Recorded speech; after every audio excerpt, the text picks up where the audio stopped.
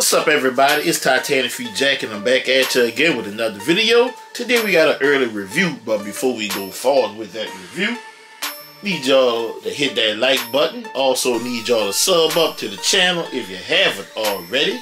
And do leave a comment in the comment section letting me know your thoughts on today's video and what you think of the sneaker we're about to look at. And do hit that notification bell so you'll be notified every time I come back with another video. Now today, the sneaker we're about to look at, well, this sneaker Mike wore during that playoff run, and it ended with him winning his third NBA title playing against Charles Barkley and those Phoenix Suns. And I was a fan of those Phoenix Suns, and now I really don't even have a favorite NBA team, but Mike wore these sneakers and he debuted them during that playoff run, which gave them their nickname. They have re-released a couple of times since then, but the 2023 version are gonna be just like the pair Mike wore during that playoff run. You see that box, you've seen this box with several sneakers, Jordan 7s, 8s, and probably 11s as well. The black top, Jordan white, Airjordan that is, in white letters, white block letters, with the red Jordan Jumpman in the middle. Gonna show you that size and tag. Focus. There we go. I'm gonna read it out to you. It says Air Jordan 8 Retro, and the color is black, true red, and white. And this is a size 14, representing for the Bigfoot people, baby. Size 14. Look inside the top. There is no lot stamp in here. Excuse me. Gonna look inside. See that black trash bag type paper, and we do not have any YCM sticker. Shout out to that boy Zay. Boy been taking care of me with them size 14s early, so shout out to Zay. And this is the box. Without further ado, let's get into the show. Here we go, guys. We have these Air Jordan Retro 8s, the playoff 8s.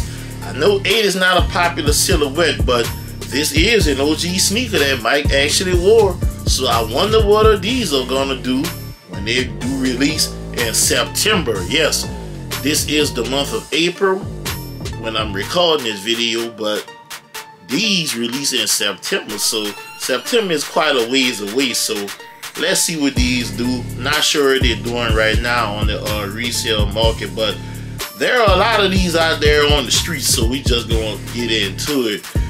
It's sneakers on an all black base, and you have several different types of material on it. We're gonna start with the crossover straps. That's like a short grain of nubuck right there, nice and smooth. You got your straps, your Velcro straps. That says Air Jordan is embossed on there. Tinker Hatfield, when he designed these, he borrowed a page from the Nike Air Raid sneakers. We used to call those the Malcolm X sneakers that released back in 1992. Yes, I do believe I have a review of a pair of these on the channel, the black and gray pair. But that's where he got this idea, this concept for the Air Jordan 8 playoffs, or the Air Jordan 8 silhouette in general, I should say.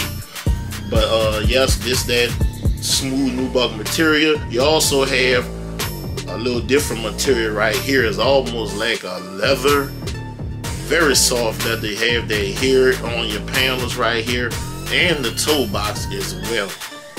It's not nubuck, it's not suede, it's like a nice soft leather. You got your hit right here with the graffiti on here in the red, white, and black colorway. You got a midsole that's made of foam material. It's made of foam material, and if you look closely, you can see they have some speckle in here, like some paint speckles in here, kind of like that dust that you see on OG Jordan 1s that let you know they are authentic. But you got a little bit of that built into the foam midsole right here, which is black. And you got a hit of that true red and blue right there, which leads to the outsole. Outsole is very colorful. It starts with the gold Jordan Jumpman. You have black on here with the little holes. And you also have red and that Concord colorway, and you have more graffiti underneath the bottom.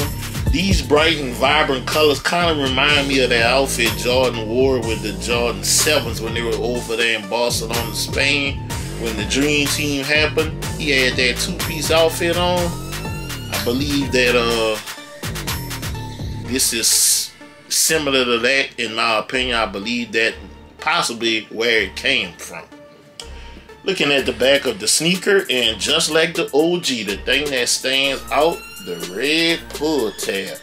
They did re-release these back in 2013, I believe, and they had a black pull tab, but the first time these have come back since the season that ended with him winning his 3rd title against the Phoenix Suns. This is the first time we're getting them with that red pull tab, and you can see the back of the sneaker looks just like that Air Raid sneaker that I previously mentioned.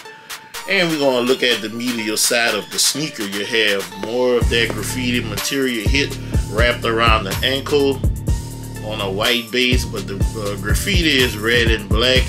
You do have AirJordan again embossed on that strap, and you got a hit of that soft leather up here on the ankle and your quarter panels, as well as the toe box again.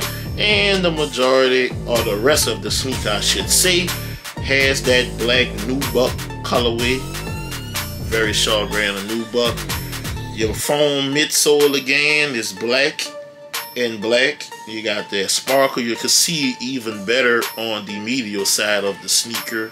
It's kind of like built in there, that sparkle. It's a good look with a little true red at the bottom. And just a closer look at that toe box that I've been speaking of. The material is not nubuck, it's suede. It's actually leather. It's a different leather. I can't even remember what sneaker I could compare this to as far as the leather, but it's nice.